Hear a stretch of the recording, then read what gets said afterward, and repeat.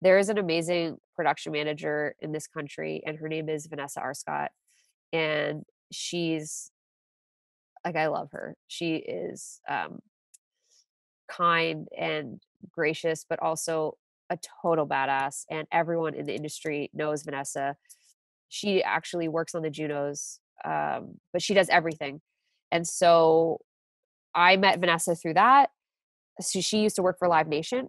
And when I started to get the itch to want to work more shows outside of London and bigger stuff, I reached out to some of the production managers that I had met along the way.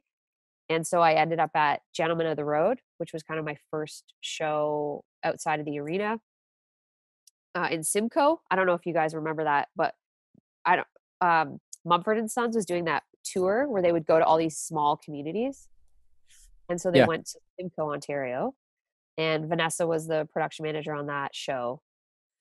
So that was just the beginning of it. So again, it comes back to relationships. All of these gigs are not about submitting a resume.